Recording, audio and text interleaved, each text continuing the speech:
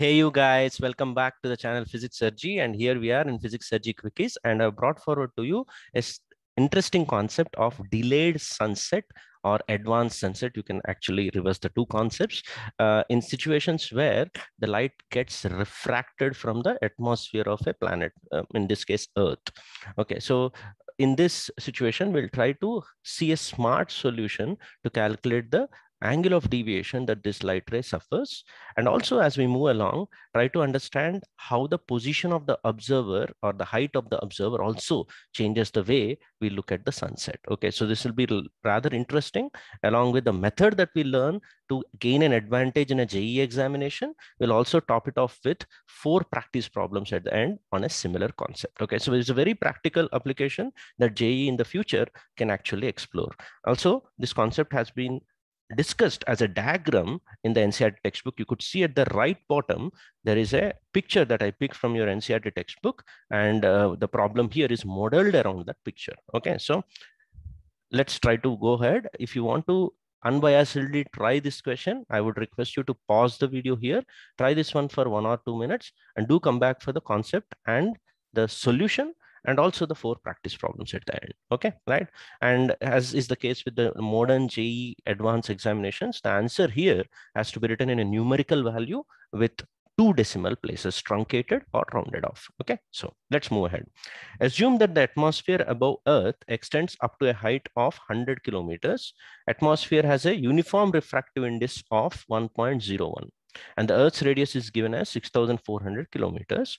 Find the angle of deviation in radians suffered by the sun rays at a time an observer on Earth sees sunrise. Okay, right. So this is the question. I hope you have given it a try. I'll move ahead with the actual situation, and then we'll try to take up the solution. Okay, so in actuality, the Earth's atmosphere doesn't have a uniform refractive index. There will be layers of atmosphere. We have troposphere, ionosphere, etc., where the refractive index keeps changing. So the ray actually goes along a curved path. Okay, so this is an idealized version. So let me give you a picture. So before we move on to the concept, a humble request: if you take away something from this particular video, I would request you to give it back. And the best way is to give it a like, and liked videos get propagated and the channel gets a help. So just pause the video here, give it a like, or at the end of the video, don't forget to give it a like.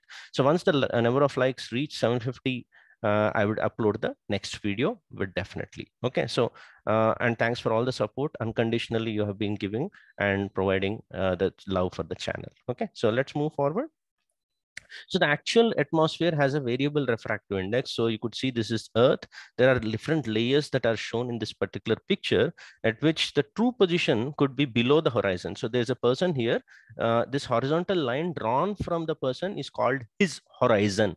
Horizon or horizontal line. Okay. So even though the sun is below this position, because the light rays get refracted at multiple layers of this atmosphere, the person will perceive that the sun is already above the horizon, and that means he thinks that there is a delayed sunset. Sun is already set in reality, but he will still be able to see the sun. So this is the idea. So what he has done in the actual question is he's removed this variable refractive index to make it a JEE advanced level problem, and assumed that there is only one refraction that takes place. So once it enters atmosphere in our problem, it will be a straight line reaching the person. Okay, so with that concept, let's move forward. So a lot of things on the board. As I always say, don't read things on your own. There is a nice trick also that will shorten the solution. I'll explain. So just follow my lead, look at where I'm pointing, and try to carefully listen to the explanation. You'll all be fine. Okay.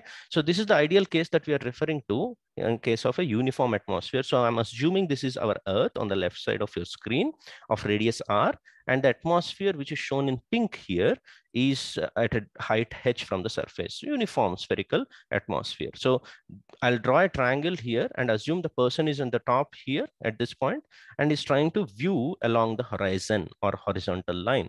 So even though the sun is below the horizon, the light ray is assumed to be refracted from here and becomes comfortably along this line, so that the eyes of this person his eyes have been taken at the ground level, because in the question he has not mentioned any height of the person who is watching. So that also we'll see in the practice problem matters. Here the height of the person has been negligibly considered. Okay, so along this line it will retrace it back and think sun is still not set. Okay, so this is the angle. So if I draw a normal at that place, right, this is the line which is the normal, at from this point to this point, this distance is r plus h. We have a nice little right angle triangle here. So this r plus h, this r, this would be the Pythagoras theorem wise this particular value. Okay, and angle of incidence is this entire thing. I wantedly wrote it as r plus delta, where r is the angle of refraction. Okay, so delta itself is the angle of deviation that we are supposed to find out. Okay, so there are two ways of solving it. Okay, so I have not given the first way. I'll just give you an oral explanation. People would have written it as mu of outside, which obviously is 1 vacuum, into sine of I is r plus delta. They would have written it as mu plus delta mu, which is the refractive index of the atmosphere. In this question, it was given 1.01. Therein lies our opportunity. It is a very small change. That small change is something that we use as a trick in this problem to shorten our solution. Okay, so mu plus delta mu into sine r. One way would have been to continue solving this by expanding this sine a plus b and then use the binomial approximations and all. But I'll take that opportunity that the delta mu, that change, which is given as 0.01, which is just 1%. So for any small percentage changes, we take an opportunity to use calculus. Okay, so once the delta mu, which is 1% here, is given, the value of the dr, that means the change in this value r itself, can be taken as the value of delta. So that's the opportunity we'll take. So this appreciable value of the Snell's law can be written as change in mu sine r, d of means change, small differential change, is 0. Okay, so this is the differential form of the Snell's law that I wrote at one particular position. So if you expand this using UV rule, you get d mu into sine r, and mu cos r dr equal to 0. Remember, our dr is the angle of deviation. Obviously mod, because it's decreasing here, so I want a positive number. So this is what rearrangement does. What is the value of tan r? For that, we have this triangle. Tan r is opposite by adjacent. So I have written this one. Most interesting thing here would be a further approximation that h square, which he gave it as only 100 kilometers. Remember, h is 100 kilometers. So this number dominates this number. So further approximation makes this one. So it gives you a nice little expression, which you would have got had you started from this expression and gone ahead with binomial approximation. But I firmly believe that any small changes, even in other chapter problems like your Boyle's law, all those things where volume changes by very small amount and you have a product of two quantities, this kind of approximation or a quick calculus method will help you same time. Okay, so once you substitute radius as 6,400 and h has 100 kilometers, remember all these are pure numbers ratio. So this dr has to be in radians because it's SI units. So you'll end up getting this very quick calculations. You need to just know square root of 2 in this case. And according to the JEE rules, you have to either truncate it to the second decimal place, or you have to ensure that there is a rounding off. So you could write this as 0.05 to 0.06 radians. You could add one more digit if requested by the examiner. So this is the problem. I hope you understood the method. Let me move forward to the practice problems. Okay, right. So this is practice problem 1 on a similar lines. Okay, even though it doesn't look like air and atmosphere and all. So the logic is similar. You could see there is a air and glass interface, and there is a light beam that comes in, and then you end up having some refraction that takes place. So he's going to talk about the apparent internal radius as seen from the side. So there is a person watching this. There's an apparent radius that he will see, r star, which you have to show. This is the interesting part. Second question is that it is independent of this capital R. Okay, so the outer radius of this glass, which is going to be interesting. We'll use this logic indirectly in the practice problem 2 as to how the sun will look like for a person who is watching due to the refraction. So please do comment your response along with the timestamp below. I'll come up with a solution in the PHYSICSSIRJEE quickies. Okay, so here's the practice problem 2, which I believe is an extension of this one. Okay, so the same idea of a person watching a sun that is actually setting, there will be curved path that will be followed by these rays, and the eye will think that the sun is here. So instead of just looking at it as a point, if I take the size of the sun also, you need to tell me which of the right side options are the most appropriate frontal view of the sun's disk as seen by the person. Okay, so will it be the same circular disk? Will it be kind of widened or flat one? Or will it be widened in the vertical direction that you have to think? Widened horizontally or widened vertically, so that will fit the view of the person. So again, comment your response along with the timestamp. I'll respond in the comments below. Okay, so that's practice problem number 2. Let's move on to practice problem number 3. This I picked from Pathfinder. Again, a question related to the horizon and small angles. Okay, so first and foremost, this one you have to judge whether it is a concept of ray optics or wave optics, which I'll not reveal because it's a good question. You need to be able to understand by reading it very carefully. Okay, so again, respond your answer below with the timestamp. Fourth problem is a special one. Before I go on to the fourth problem, let me give you some nice practical snippet. Okay, there is a delayed sunset due to different line of sight also, which we didn't use in the original problem. In the original problem, we said delayed sunset is due to refraction, but we firmly place the observer at the ground level. Imagine the observer is actually not at the ground level. The best possible difference in the positioning of person can be considered when he's at the ground floor of the tallest building, Burj Khalifa, and the topmost floor. Okay, now here I'm not taking the refraction into account. That is another complete phenomena. So only if I take the line of sight difference at the bottom of the Burj Khalifa to the top of Burj Khalifa, you end up having a difference of 3 minutes between the time of sunset at the ground and at the top, which is interesting because during the week of Ramadan, where they have to break their fast in the evening, right? A Muslim who is living in the top and bottom will actually have 2 different times of breaking their fast. Interesting, right? 3 minutes is a very possible difference. So let's design our practice problem 4 on this account. Yeah, we can't be at the bottom and the top of Burj Khalifa. So we'll try to make the height difference as the height of the person itself.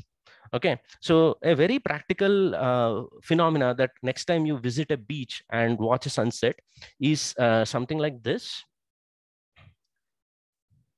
Right. So if you are at the beach, imagine you are just sleeping on the beach and watching a sunset like this. This is a time elapsed video where fastened so that you can view the sunset. So imagine the sun is about to set. Okay. And you fall in love with that view and you want to watch it for a bit more of a time. Then I ask you to stand up suddenly. And once you stand up, there's a height difference between the line of sight while you are sleeping and while you are standing, and you can see the sun actually set for a delayed response. Okay, so yeah, Burj Khalifa, long height. So you had 3 minutes. Here it will be in the terms of seconds for a person of 6 feet height. Okay, so let's design a problem based on that logic. Okay, right, as the practice problem 4. Right. So this I picked from Resnick, which is a very practical and interesting problem. You draw a diagram and apply the concept that I have taught in the video, you'll get to the answer. And here you could see the person's height is taken, right? And the time elapsed between the 2 positions of line of sight is considered. And this is also a way to practically estimate the radius of Earth. Right, so the curvature of the Earth causes this particular phenomena, and therefore you can estimate, and estimation comes to a very good value. Very small error will be there. We already know it is very close to 6,400 kilometers. You may not actually get with this information as 6,400, but you'll get a very close value, which is interesting. By just enjoying near the beach and climbing up and having a stopwatch in your disposal, you will be able to estimate the radius of Earth, which is a very interesting thing. So comment your response of what you got as the radius of Earth by assuming the time of the day is 24 hours and elapsed time is 11.1 second. Please do tell me the value of the radius of Earth you get from this problem. Okay, so I hope you enjoyed all the concept and the practice problems. So you can also post all these problems in the Discord server, which has already cost 2.5K subscribers of serious students. So you can go to the optics channel and place these problems and have a nice discussion with the students there. And what is Discord and all that, if you're new, I've already created a video to help the beginners. So please do check it. The link of the description of the video is in the description below or on the I button above. So please do go ahead and help yourself. And apart from the quickies, there are multiple series that are running in this channel, which help students streamline their preparation. So only 4 I have written here, many more are there, and what they are, all those things are in the description below. So please do take up and watch 3 to 4 videos every day if you're new to this channel, to actually catch up with others who are already ahead of you, right? And I firmly believe that the love that I am showing to the channel, you also should be reciprocating, and you have been doing it. I'm very grateful to that. So please do like, share, and subscribe to my channel. Watch 2 or 3 videos, and then you can decide whether to stay subscribed or not. Okay, so thanks a lot, and see you in the next awesome video.